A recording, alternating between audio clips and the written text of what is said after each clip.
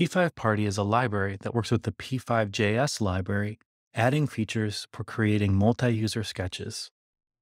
I created p5.party in 2020, shortly after I moved my classes online in response to the COVID-19 pandemic.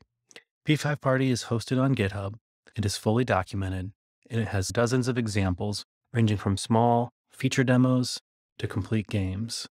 Let's take a quick look at how you can take a simple p5.js sketch and make it multiplayer with p5.party. This sketch draws a gray square with a white circle on it. Every time you click, the circle position changes. This is the code for the sketch right here, which should look familiar if you've used p5.js. The code starts by declaring an object, POS, short for position, that has two properties, X and Y. The position object will keep track of where we should draw our ellipse.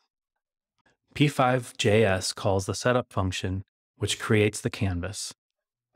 Then it calls the draw function repeatedly, drawing the background to gray and then drawing an ellipse at the current position X and position Y defined in the position object. The mouse press function updates position X and position Y to the current location of the mouse.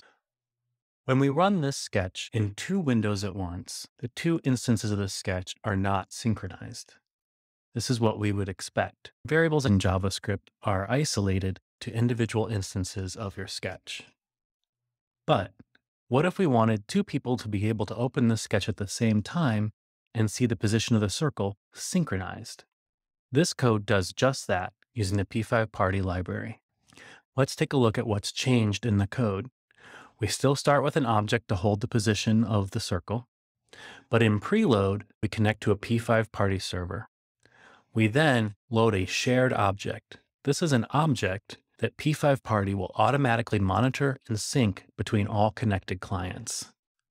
The setup is the same, the draw function is the same, and the mouse pressed function is the same. p5.party does all the work behind the scenes to notice when one client changes a property and synchronize that change to all the other connected clients.